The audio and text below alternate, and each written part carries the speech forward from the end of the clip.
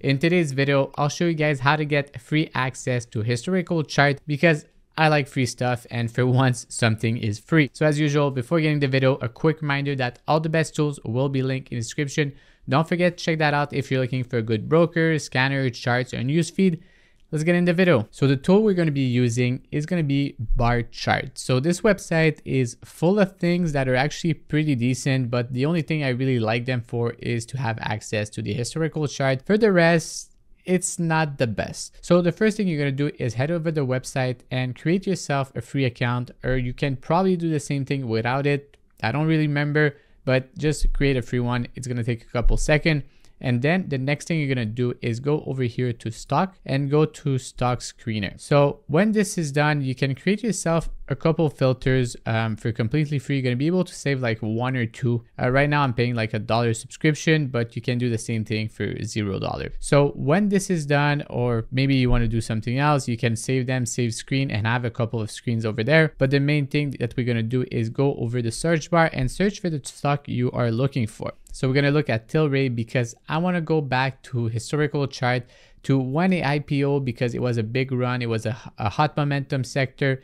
And I want to see how everything played out intraday. So over here, we're going to go to full chart. This is going to be pretty important. And then you're going to pop this window open using this little arrow. And after that, we're going to just customize it and I'll show you guys how to access the historical data. So to set it up, just click on settings. And the next thing you're going to have to just choose candlestick, open to close. And I like to have the font too small. And then the wick is going to be just this color over here, as you can see. And the border, what I did is I removed the border. You're going to be able to see that there's this little thing right here. And if you just put, for example, white and then just click apply, you're going to have like a massive border around the candle. This is something I had to play for a while, but just go back to over here and it's just going to remove completely the side. And it's just going to be a better way to visualize your chart. Otherwise, it's just annoying. So when setting is done over here, high-low, I have this to hide. Extended hour is applied, so you're gonna also be able to get the extended hour, which is what we want pretty much. Next thing, if you go to display, I have show crosshair, which is really important. Then the color, choose the color you want over here, and then scale, have linear, price, and then I have a hide, show price label. This is just something I have there. Event, I want to see earnings, and I also want to see split. And appearances, tool panel, I have hide. And here grid basic, grid color, I have it to some like really dark one, and vertical, and all the axis is like that. So when this is done, this is what your chart is going to look like. If you want to have the study, this is where you actually add them. So moving average, pretty simple. And when this is done, something you have to do is just go to template and then save it as current template, or as a new template for yourself, and you're going to be able to put a name. When you're using the free version, you're able to save 2 templates. So this is what I would recommend. Or what you can also do is get the free trial. That's like $1 for 30 days.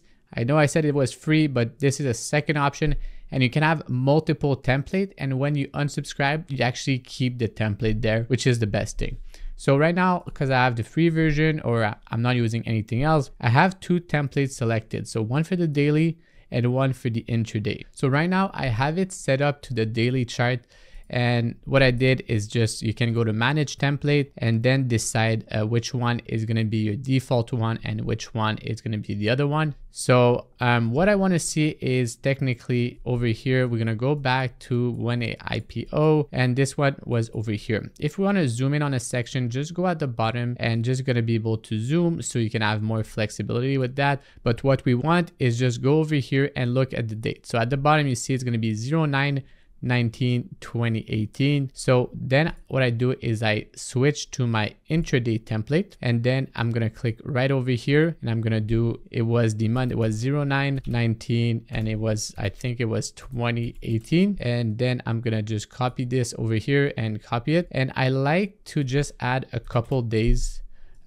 It's just a bit better than putting the exact date, because you're going to be able to zoom in on the section that you really want versus just seeing one day. So after you click apply, and then you're going to get the chart that you want.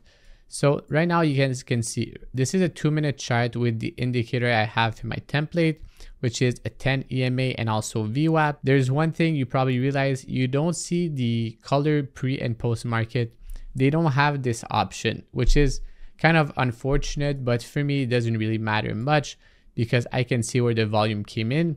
A second thing I did sometime to kind of help me out to see where really is the open and the close is I just put a volume bar or like a vertical bar like this, so then I can filter out where it is or something like that. It might help or it might not, but I personally just look at the volume bar. It's pretty easy to know when it opened, and then you're going to be able to see all your chart intraday the way you want it. And this is not all of it, because for sure you can, like I said, you can add some tools, some notes, you can do a couple of other things, add your profit, stop loss, entry and exit.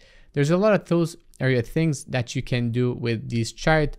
And after that, which I really like, instead of having to copy and paste it or print screen it, you can just go over here and say save chart as image. And then when this is done, you can just go over here and open it. And after that, you can put it in a document, because you're going to have it as a file and have it in full resolution instead of having a low quality screenshot, which is much better to just have it as a JPEG that's coming out of a platform versus the screenshot, as I said. So thanks for watching. Hope you enjoyed. If you did, like and subscribe.